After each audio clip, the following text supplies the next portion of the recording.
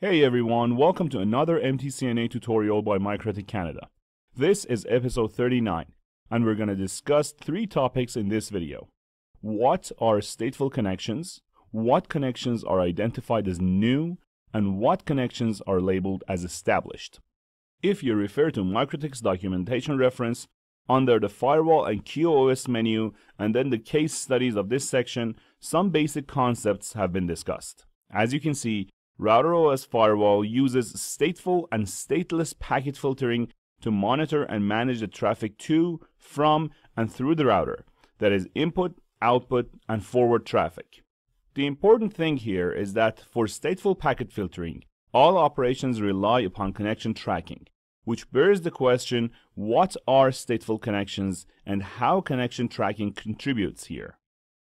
On a side note, if you want to learn more about these three types of traffic, you can refer to the MTCNA course page on our website and watch tutorials number 32, 34, and 36.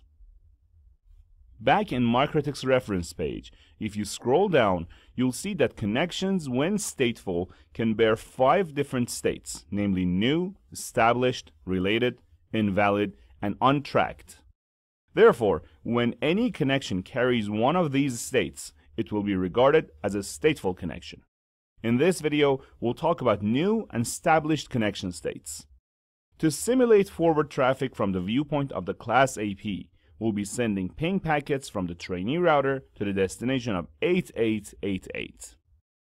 To do so, we'll first refer to the IP menu, the firewall submenu, and then the filter rules table.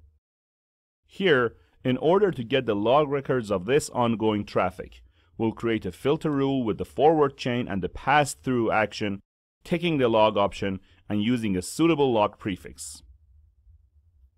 Now, to simulate this traffic, we'll first open up the log window on the class AP and then ping the destination of 8888 from the trainee router.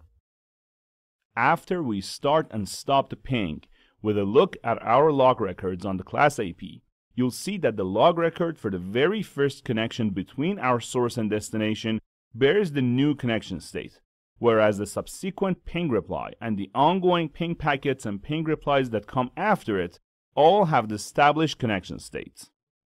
At the same time, if we refer to the Connections tab in the Firewall menu, we'll see that the connection between the source of 10001 and the destination of 8888 has been registered in the Connections table.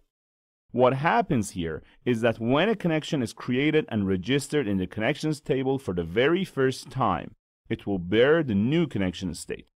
And as long as it remains registered in this window, all following records of that same connection will be marked as established. However, as you can see, there is a timeout for every connection registered in this table. Once this timeout countdown reaches 0, the connection will be removed from this table. However, if a connection has an ongoing traffic similar to a running ping, the timeout countdown will continuously reset, and the connection will remain registered on this table. However, some timeouts can be very short. What if you wish to change that and keep a connection for a longer period of time?